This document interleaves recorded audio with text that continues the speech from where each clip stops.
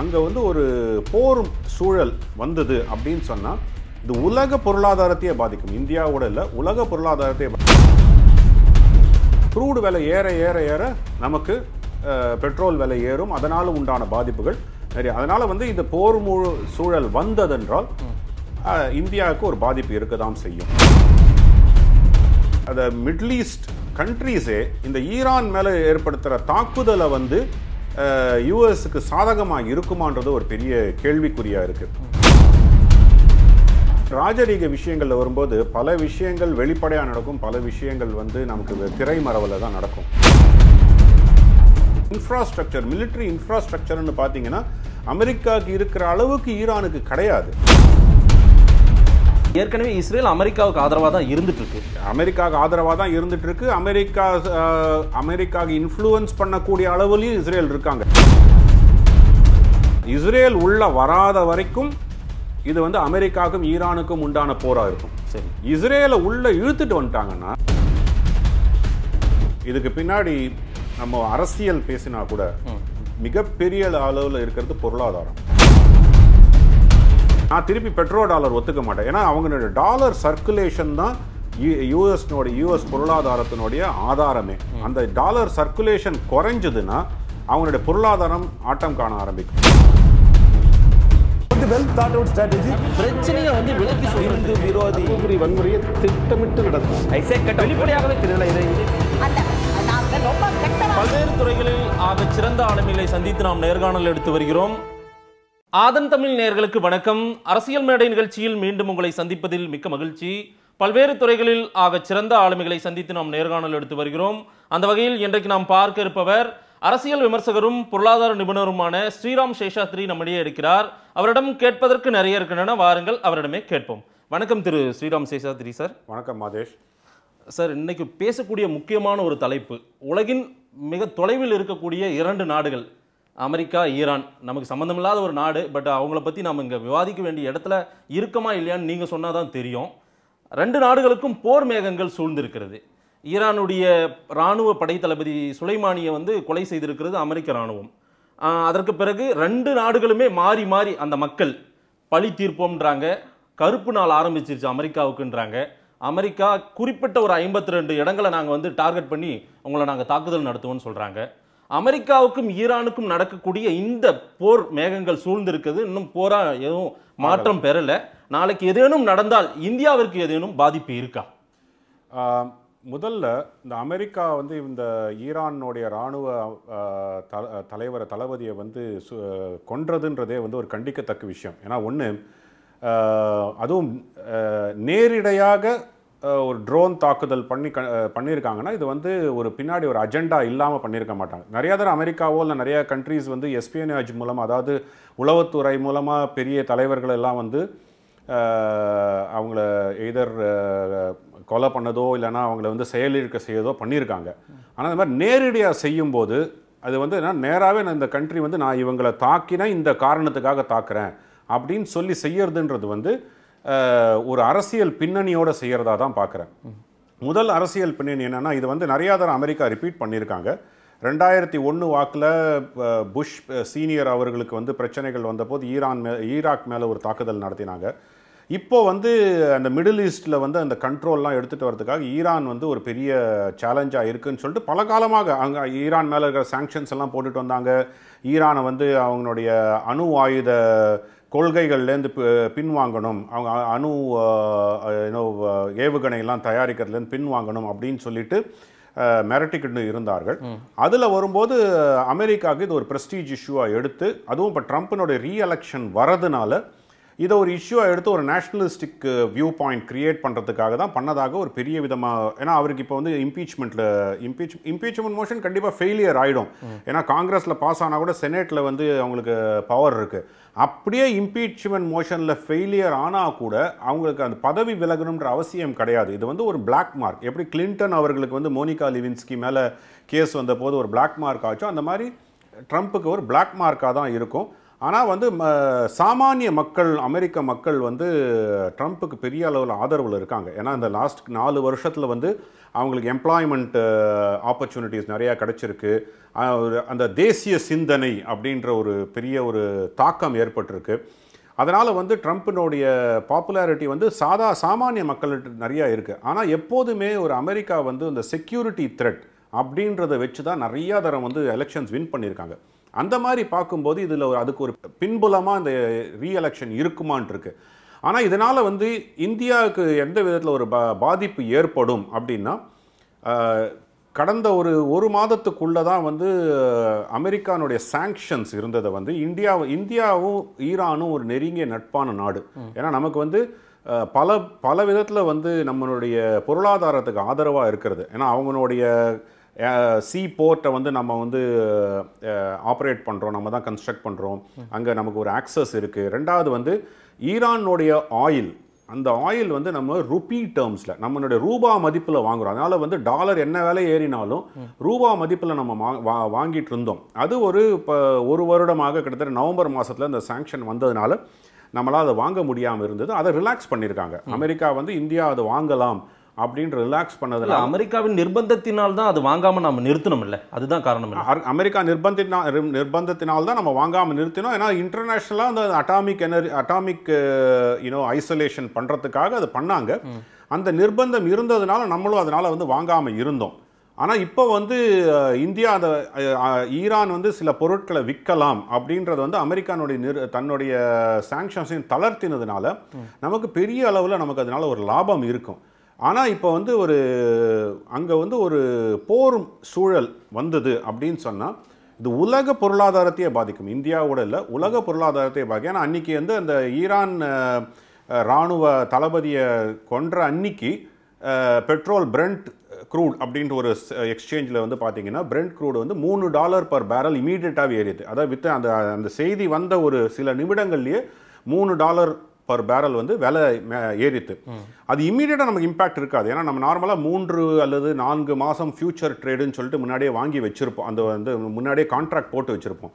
ஆனால் இந்த $3 ஏறினது பார்த்தீங்கன்னா 3 மாதத்துக்கு அப்புறம் நமக்கு அது ஒன்று இம்பேக்ட் வரும். அதே ஒரு போர் மூழும் சூழல் வந்ததுன்னா இதை வேலை இன்னும் கொஞ்சம் நிறையா ஏறத்துக்கு சான்சஸ் இருக்குது.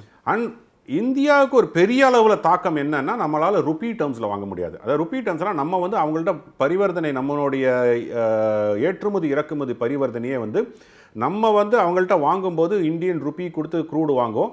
அவங்க நம்மள்ட்ட இந்தியாவிலேருந்து வாங்கக்கூடிய பொருட்களை வந்து அந்த ருப்பி அட்ஜஸ்ட்மெண்ட் பண்ணி வாங்கிப்பாங்க. அதனால் வந்து US டாலருக்கும் இந்திய ரூபாய் மதிப்பு வந்து குறையும் போதோ இல்லை ஏறும் போதோ அதனால் வந்து எந்த ஒரு பாதிப்பும் இல்லாமல் இருக்கும்.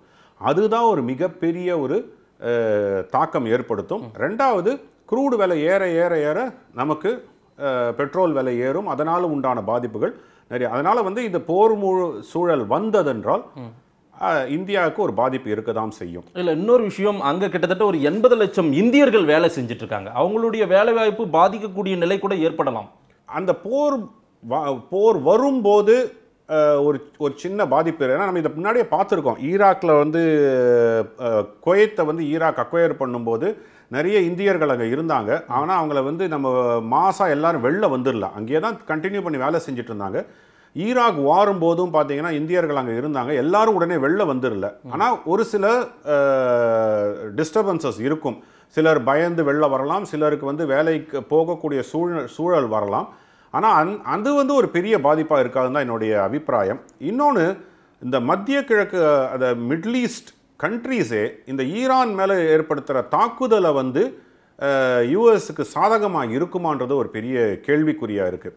ஈராக் வந்து குவைத்தை அக்வயர் பண்ணும்போது, அந்த மிடில் ஈஸ்ட் வார் வந்தபோது 1991 வந்த போதும் சரி, அப்போ வந்து அந்த மத்திய கிழக்கு நாடுகள்லேயே வந்து ஈராக்கை வந்து ஒரு பெரிய த்ரெட்டாக பார்த்தாங்க, பெரிய அபாயமாக பார்த்தார்கள். அப்போ சவுதி அரேபியா வந்து அமெரிக்கா சொல்படி நிறைய கேட்டுட்டு இருந்தாங்க. ஏன்னா அமெரிக்கா தான் நிறைய கண்ட்ரோல் பண்ணிட்டு இருந்தாங்க அவங்கள. அதனால் வந்து அப்போ வந்து உலக நாடுகளும் வந்து UN மூலமாக ஈராக் மேலே போர் தொடுப்பதற்கு அப்ரூவல் கொடுத்தாங்க. இப்போது UN மூலமாக அந்த ஒப்புதல் கிடைக்குமா ஈரான் மேலே ஒரு படையெடுத்து போகக்கூடிய அளவுக்கு ஒரு ஒப்புதல் கிடைக்குமா, இல்லை ஒரு ஆப்கானிஸ்தானில் நடந்தா மாதிரி அமெரிக்காவும் ஆப்கானிஸ்தானில் நடக்கிற ஒரு டெரரிஸ்ட் ஆர்கனைசேஷனுக்கும் தாலிபானுக்கும் நடந்த போர் மாதிரி இருக்குமான்னு பார்த்தீங்கன்னா இது வந்து அஃபீஷியல் ஸ்டேட். இப்போ வந்து ஈரானோட ஒரு போர் நடந்ததுன்னா இதை வந்து ஒரு தாலிபான் மாதிரி யாரும் வந்து அங்கே போய் ஆட்சியை கைப்பற்றலை, ஒரு கூ டிஃபீட்டோ பண்ணி இல்லை வந்து ஒரு டெரரிஸ்ட் ஆர்கனைசேஷன் ரன் பண்ணல. இது வந்து ஒரு இஸ்லாமிய அடிப்படைவாத கண்ட்ரியாக இருந்தாலும் அது வந்து ஒரு ஸ்டேட், அது வந்து ஒரு தனிப்பட்ட நாடாக அங்கீகரிக்கப்பட்ட நாடாக இருக்கும்போது அதன் மேல் போர் தொடுக்கிறது வந்து அமெரிக்காவுக்குமே கூட ஒரு அப்ரூவல் கிடைக்குமான்னு சந்தேகம். அதை வந்து உலக நாடுகள் கண்டிப்பாக வன்மையாக கண்டிக்கும். இந்தியாவும் வந்து நம்மளுடைய வெளியுறவுத்துறை அமைச்சர் ஆல்ரெடி ஈரானில் போய் பேசிட்டு வந்திருக்காரு. இதை பற்றி இது எப்படி டெவலப் ஆகுன்றது பார்க்கணும். பார்த்தா தான் வந்து அதுக்கப்புறம் இது வந்து ஒரு பெரிய அளவில் நமக்கு ஒரு பெரிய பாதகத்தை. வெளியுறவுத்துறை அமைச்சர் ஜெய்சங்கர் பேசினது வந்து இங்க இருக்கிற தூதரக அதிகாரிகள் கிட்ட பேசினாரு. நம்முடைய பாரத பிரதமர் நரேந்திர மோடி அவர்கள் வந்து நேரடியா ட்ரம்புக்கு தொலைபேசி மூலம் தொடர்பு கொண்டு பேசியிருக்காரு. ஆனா ஈரான் அதிபரோட பேசல. இதை எப்படி பார்க்கறது? இப்போ நம்ம வந்து அப்ப அமெரிக்காவுக்கு ஆதரவா இந்தியா இருக்குன்னு எடுத்துக்க முடியுமா? இல்லை, இது ட்ரம்போட டைரக்டாக பேசுறதுக்கு உண்டான ஒரு காரணம் என்னவா இருக்கும்னா, உங்களுக்கு வந்து இந்த பிரச்சனையை ஆரம்பித்து வைத்தது அமெரிக்கா. இதை வந்து டீஎஸ்கலேட் பண்ணணும்னா அமெரிக்கா சைடு கீழே வந்தாதான் ஈரான் வந்து அதுக்கு உண்டான ஒரு எதிர் தாக்குதலை இந்த பண்ணாமல் இருக்க முடியும். இப்போ வந்து எந்த ஒரு ஸ்டேட்டையுமே வந்து இன்னொரு கண்ட்ரி போய்ட்டு நான் வந்து உன்னுடைய அதுவும் வந்து இது அங்கீகரிக்கப்பட்ட கண்ட்ரி, அதனுடைய இராணுவ தளபதியை நாங்கள் வந்து கொலை பண்ணுகிறோம் என்றால் இது கண்டிப்பாக ஒரு ப்ரொவோகேஷன் இருக்கும். ஈரான் வந்து அதை ரிட்டாலியேட் பண்ணலைன்னா அவங்களுக்கு அந்த உலக நாடுகள் மத்தியில் இல்லாமல் கூட அந்த மத்திய கிழக்கு நாடுகளுக்கு நடுவுலையே வந்து அவங்களுக்கு வந்து ஒரு மதிப்பிழப்பு இருக்கும். அதனால் இவங்க அதை ரிட்டாலியேட் பண்ணியே ஆகணுன்ற ஒரு கட்டாயத்தில் இருப்பாங்க. அந்த கட்டாயத்தில் இருக்கும்போது இதில் அமெரிக்கா வந்து ஏதாவது ஒரு விதத்தில் வந்து நாங்கள் செய்தது தவறு அப்படின்னு சொல்ல வைக்கிறது தான் வந்து மோடியினுடைய குறிக்கோளாக இருக்கணும். அப்படி இல்லைன்னா வந்து அமெரிக்காவோட சைடு அவங்களோட நம்ம ஒத்து போகிறதுன்றது வந்து இந்த விஷயத்தில் நமக்கு ஒரு பெரிய பாதகமாக இருக்கும். அதனால் மோடி அவர்கள் அந்த மாதிரி பிளைண்டாக அமெரிக்காவை சப்போர்ட் பண்ணியிருப்பார்னு நான் தோணலை. இதை வந்து ஒரு கண்டனமாக கூட சொல்லியிருக்கலாம். இதை நீங்கள் செய்தது தவறு, இல்லை யோசிச்சிருக்கணும், இல்லை அதுக்கேற்ற மாதிரி ஒரு அந்த டீஎஸ்கலேட் பண்ணுறதுக்கு உண்டான ஒரு மெசேஜாக தான் நான் பார்க்குறேனே தவிர இதை வந்து அமெரிக்காவுக்கு தன்னுடைய ஆதரவு இருக்கும் அப்படின்னு சொல்லக்கூடிய ஒரு காலாக நான் பார்க்க. அந்த முடிவை மோடி எடுக்க மாட்டாருன்றீங்களா? அந்த முடிவை எடுக்கிறது இந்தியாவுக்கு நஷ்டமாக இருக்கும். அதனால தேசிய சிந்தனை உள்ள ஒரு தலைவர் வந்து அந்த முடிவை எடுக்க மாட்டார்ன்றது தான் என்னுடைய அபிப்பிராயமாக இருக்கு. இல்லை, இந்த நேரத்தில் திரு மோடி அவர்கள் இப்படி பேசினதையே ஈரான் எப்படி பார்க்கும்? ஏற்கனவே நம்ம அவங்க கிட்ட கச்சா எண்ணெய் வாங்குறதில்ல, அதை நிறுத்திட்டோம், அது அமெரிக்காவின் நிர்பந்தத்தினால் நிறுத்தப்பட்டதுன்னே ஒரு பார்வை இருக்கு. அப்படின்னும் போது ஈரான் இதை எப்படி எடுத்துக்கும்? சார், இது வந்து ராஜரீக விஷயங்களில் வரும்போது பல விஷயங்கள் வெளிப்படையாக நடக்கும், பல விஷயங்கள் வந்து நமக்கு திரைமறைவில் தான் நடக்கும். இந்த ராஜரீக விஷயங்களில் வரும்போது வெளியுறவுத்துறை அமைச்சர் வந்து ஜெய்சங்கர் அவர்கள் பேசியிருக்கும்போது சில மெசேஜஸ் கன்வே பண்ணியிருப்பாங்க. அதே மாதிரி நம்ம வந்து ஈரான்லேருந்து நம்ம அந்த க்ரூட் ஆயில் வாங்குறதை நிறுத்தும் போது கூட இது ஒரு அரேஞ்ச்மெண்ட் மூலமாக தான். நம்ம நவம்பர் மாதம் வரைக்கும் வாங்கி கொண்டு இருந்தோம். அந்த நவம்பர்லேருந்து இந்த கிட்டத்தட்ட ஒரு 2 மாதம் வரைக்கும் வாங்காததே கூட ஒரு சில அரேஞ்ச்மெண்ட் மூலமாக தான் நம்ம வந்து அதை வந்து வாங்காமல் இருந்திருப்போம். அதை வந்து கண்டிப்பாக வந்து ஈரானோட ஒரு டிஸ்கஸ் பண்ணி அந்த ஒரு இது இல்லாமல் வந்து அப்ரப்டாக வந்து நான் யூஎஸ்க்கு சப்போர்ட்டாக இருக்கேன்னு சொல்லிட்டு வந்திருக்க மாட்டாங்க. அதனால் வந்து இது ஒரு பின்னடைவுன்னு பார்க்கல. அந்த ராஜரீக உறவுகளில் நான் பின்னடைவுன்னு பார்க்கல. இது கண்டிப்பாக வந்து மோடி அவர்கள் தொடர்பு கொண்டு பேசினாலும் இல்லை வெளியுறவுத்துறை அமைச்சர் மூலமாக பேசினாலும் சில மெசேஜஸ் வரும். அதை வந்து நம்ம பப்ளிக்காக சிலது வெளில வராது. ஏன்னா ராஜரீக விஷயங்கள் வரும்போது ஒரு 80% திரைமறைவில் ஒன்று தான் நடக்கும். மீதி ஒரு 20% தான் பப்ளிக் ஸ்டேட்மெண்ட்ஸாக வருமே தவிர. அதனால் நான் அது ஒரு பின்னடைவாக பார்க்கல. ஈரான் வந்து இதை வந்து ஒரு பின்னடைவாக பார்க்குறதா இருந்தால் கண்டிப்பாக வந்து ஏதாவது ஒரு விதத்தில் ஒரு மெசேஜ் வந்திருக்கும், ஏதாவது ஒரு ரிட்டாலியேஷன் வந்திருக்கும். இந்தியாவில் முஸ்லீம்கள் பாதிக்கப்படுகிறார்கள் அவங்க ஒரு ஸ்டேட்மெண்ட்டாவது கொடுத்துருப்பாங்க. அந்த ஒரு எஃபெக்ட் கொடுக்கறதுக்கு வந்திருக்கும். அதனால் அதெல்லாம் எதுவும் வராது இருக்கிறதுனால என்னுடைய அபிப்பிராயம் என்னென்னா இவங்க வந்து உள்ளுக்குள்ளே இந்த சிச்சுவேஷன் பெரிய அளவுக்கு எஸ்கலேட் ஆகாமல், ஏன்னா ஈரான் வந்து அணு ஆயுத தளவாடங்கள் இருக்கா இல்லையான்னு சந்தேகத்துக்கு இருக்கிற கண்ட்ரி. அதாவது அவங்க எஸ்டாப்ளிஷும் பண்ணலை. ஜென்ரலாக அந்த வந்து ஒரு அட்டாமிக் பாம்ஸ் வச்சுருக்கோம் இல்லை அணு ஆயுத தளவாடங்கள் இருக்குன்னா 3 விதமாக நடக்கும். ஒன்று பப்ளிக்காக அதை வந்து எக்ஸ்பெரிமெண்ட் பண்ணி என்கிட்ட இருக்குது ஜாகிரதையாக இருன்னுவாங்க. அமெரிக்கா போன்ற கண்ட்ரிகள்தான், நம்ம இந்தியாவும் வந்து போக்ரானில் பண்ணோம், என்கிட்ட அணு ஆயுதங்கள் இருக்குது ஜாகிரதையாக இருன்னு சொல்லுவோம். சில கண்ட்ரி என்ன பண்ணுவோம், என்கிட்ட இல்லவே இல்லைன்னு டிக்ளேர் பண்ணி காமிப்பாங்க. ஒரு மூணாவது தரமாக இருக்கிறவங்க என்ன பண்ணுவாங்க, என்கிட்ட இருக்கிற மாதிரி இருக்கா இல்லையான்னு உங்களை நம்ப வைக்கிற ஒரு சந்தேகத்திலே விடுவாங்க. இஸ்ரேல் இது வரைக்கும் என்கிட்ட அணு ஆயுத தளவாடங்கள் இருக்குன்னு சொன்னதும் கிடையாது, இல்லைன்னு சொன்னது கிடையாது. சவுத் ஆப்பிரிக்கா, ஈராக் ரொம்ப நாள் வரைக்கும் அந்த மாதிரி அந்த ஒரு பயத்தை ஏற்படுத்தி கொண்டே இருந்தார்கள். ஈரானும் அந்த ஒரு சிச்சுவேஷனில் தான் இருக்காங்க. அதனால் வந்து அவங்கள்ட்ட ஒரு க்ரூட் பாம் இருந்தால் கூட, அதாவது ரொம்ப சஃபஸ்டிகேட்டடாக வந்து தொலைதூரம் போய் தாக்கக்கூடிய அளவுக்கு அணு ஆயுத தளவாடங்கள் இல்லை என்றால் கூட அவங்க போய் ஒரு இஸ்ரேலியோ இல்லை ஒரு வேற ஏதாவது ஒரு கண்ட்ரியோ அடிக்கக்கூடிய அளவுக்கு அவங்கள்ட்ட ஒரு சின்ன ஒரு அமெரிக்காவையே எதிர்கொள்ள முடியாத நிலையில தான் ஈரான் இருக்கா அப்படின்னா? அமெரிக்காவை எதிர்கொள்ள முடியாத நிலைமையில கண்டிப்பாக இருக்கு. ஏன்னா வச்சுக்கோங்க, அமெரிக்காவுக்கு இருக்கிற ராணுவ தளவாடங்கள் ஈரானுக்கு கிடையாது. இல்லை, பல்லாயிரம் ஆண்டுகள் கொண்ட வரலாறு கொண்ட ஒரு நாடு அது ஈரான் வந்து. ஆனால் ஒரு 300 ஆண்டு கால வரலாறு கொண்ட நாடு தான் வந்து அமெரிக்கா. கண்டிப்பாக அவங்களால எதிர்கொள்ள முடியாதா? கண்டிப்பாக முடியாது சார். ஏன்னா ஒரு சிம்பிள் இது பார்த்தீங்கன்னா, உங்களுக்கு இப்போ டிஸ்டன்ஸ் தான். நான் இங்கே அமெரிக்காவில் உட்காந்துட்டு உங்களை வந்து ஈரானில் நான் உட்காந்து பாம்பு போட முடியும். அதுக்கேற்ற மாதிரி அதே மாதிரி இன்ஃப்ராஸ்ட்ரக்சர், மிலிட்ரி இன்ஃப்ராஸ்ட்ரக்சர்னு பார்த்தீங்கன்னா அமெரிக்காவுக்கு இருக்கிற அளவுக்கு ஈரானுக்கு கிடையாது. அதுதான் உண்மையான நிலைமை. ஏன்னா அதுதான் வந்து பெரிய வல்லரசுகள், மற்ற நாடுகள் தங்களை விட பெரிய அளவில் அதாவது இராணுவ தளவாடங்களில் பெரிய கண்ட்ரியாக ஆகக்கூடாதுன்னு பார்த்து கொண்டு இருக்காங்க. ஏன்னா இதில் ஈரானுக்கு வேணுங்கிற இராணுவ தளவாடங்கள் பாதி யார் விற்கணும்? எதர் ரஷ்யாலேருந்து யூரோப்லேருந்து கண்ட்ரிஸ் விற்கணும், இல்லைனா யூஎஸ்லேருந்து தான் வரணும். வேறு எங்கேயுமே வந்திருக்க சான்ஸ் இல்லை. அப்பார்ட் ஃப்ரம் இந்த மாதிரி ஒரு மிசைல் டெக்னாலஜி இல்லை ஒரு அட்டாமிக் மிசைல் டெக்னாலஜி வரதெல்லாம் வந்து நேரடியாக வந்திருக்காது. இப்போ பாகிஸ்தானுக்கு வந்து உங்களுக்கு நேரடியாக வராமல் சைனா மூலமாக வந்தது.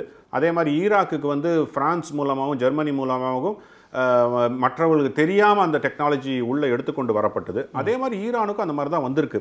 அதனால் எதிர்கொள்ள முடியாது. ஆனால் அவங்க வந்து ஒரு பெரிய உலக போரை வந்து ட்ரிகர் பண்ணக்கூடிய அளவுக்கு அவங்கள்ட்ட வல்லமை இருக்கு. ஒன்றும் இல்லை சார், ரொம்ப சிம்பிளாக ஒரு இஸ்ரேலில் போயிட்டு ஒரு பெரிய ஒரு பாம்பை போட்டோ இல்லை ஒரு நான் அட்டாமிக் பாம்புன்னு சொல்கிறது, நியூக்ளியர் பாம்புன்னு சொல்கிறது வந்து ஒரு எக்ஸ்ட்ரீம் கேஸ். அந்த அளவுக்கு உடனே போவாங்களான்னு தெரியாது. இஸ்ரேலை போய் தாக்கிட்டாலே இஸ்ரேல் உடனே என்ன பண்ணும், அவங்க ரிட்டாலியேட் பண்ணுவாங்க ஈரானை தாக்குவதற்காக. த மொமெண்ட் இஸ்ரேல் வந்துருச்சுனாலே மத்திய கிழக்கு நாடுகள் முழுக்க ஒன்னா சேர்ந்துருவாங்க. இல்லை, ஏற்கனவே இஸ்ரேல் அமெரிக்காவுக்கு ஆதரவாக தான் இருந்துட்டு இருக்கு.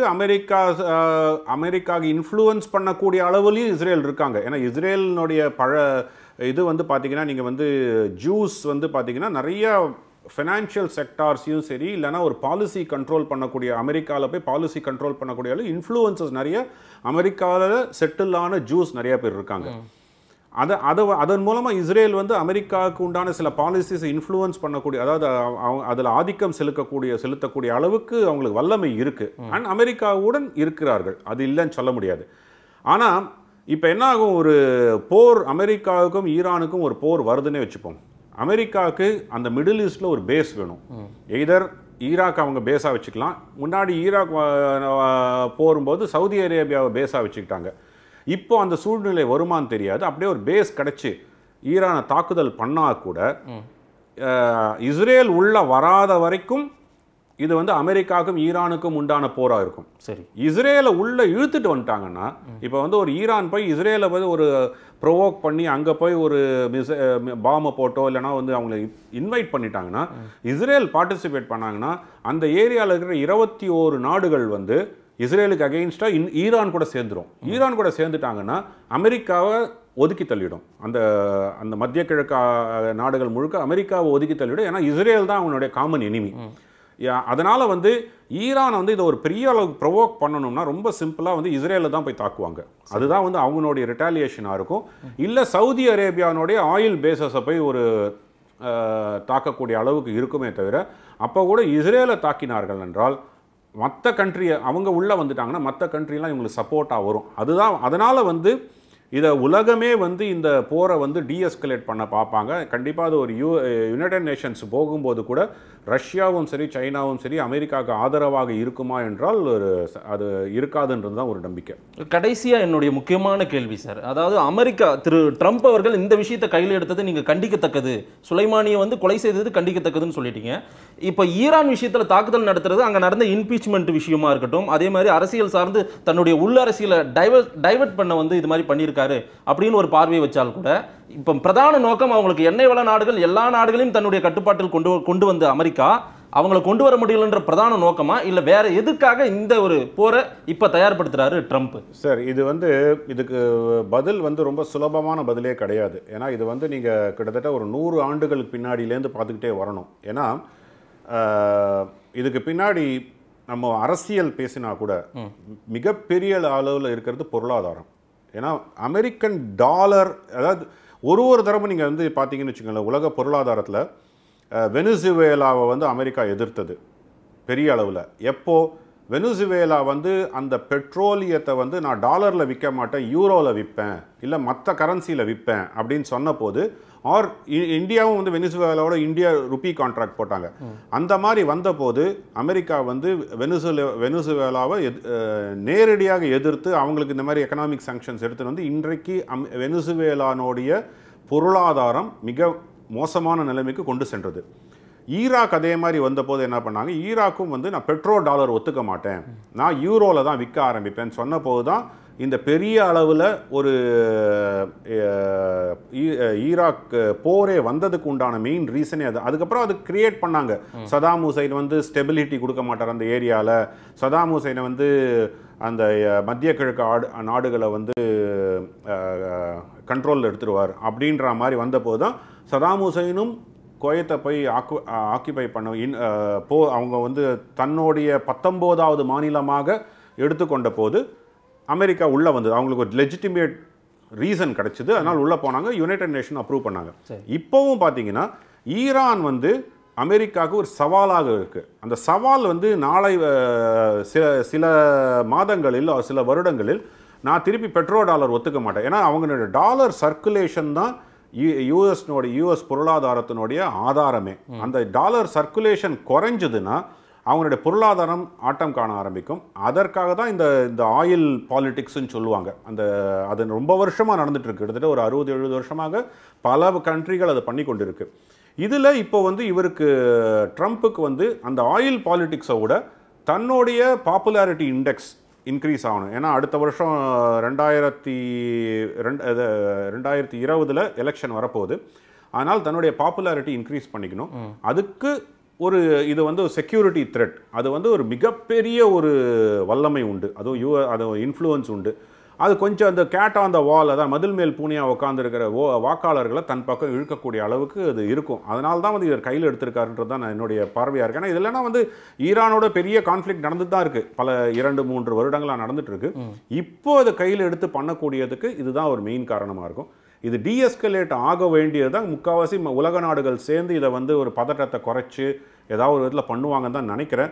அது பண்ணலைன்னா இது ஒரு மிகப்பெரிய ஒரு கான்ஃப்ளிக்டாக இருக்கும். உலக நாடுகளே அனைத்து நாடுகளும் சஃபர் பண்ணக்கூடிய இதனால் ஒரு பொருளாதாரத்திலும் சரி ரீஜனல் ஸ்டெபிலிட்டியும் சரி நிறைய பாதிப்புகள் ஏற்படக்கூடிய சாத்தியக்கூறுகள் இருக்கிறதுனால அதனாலேயே மற்ற நாடுகள்லாம் சேர்ந்து இதை வந்து ஒரு விதத்தில் கட்டுக்கு எடுத்துன்னு வரும்ன்றது தான் என்னோட நம்பிக்கை. உலக நாடுகளுடைய பார்வை வந்து இந்த போர் நடக்கக்கூடாது என்பது தான். அதே போல் அமெரிக்கா ஈரான் போர் நடந்தால் கன்னியாகுமரி பக்கத்தில் இருக்கிற ஏதோ ஒரு கிராமத்தில் கூட பாதிப்பு இருக்கும், நிச்சயமாக அந்த பாதிப்பு தென்படும் சொல்லியிருக்கீங்க.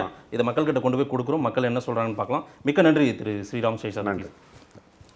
நன்றி நேயர்களே, மீண்டும் ஒரு அரசியல் மேடை நிகழ்ச்சியில் சந்திப்போம். நன்றி, வணக்கம்.